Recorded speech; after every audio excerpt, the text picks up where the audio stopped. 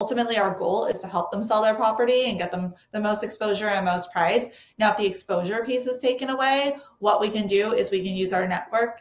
We can work with our, the other agents in our brokerage. We can talk to other agents in the area that we might know could have a buyer for that property. So, and sometimes buyers are coming to us asking if we know properties in specific areas, if that's areas that we cater to.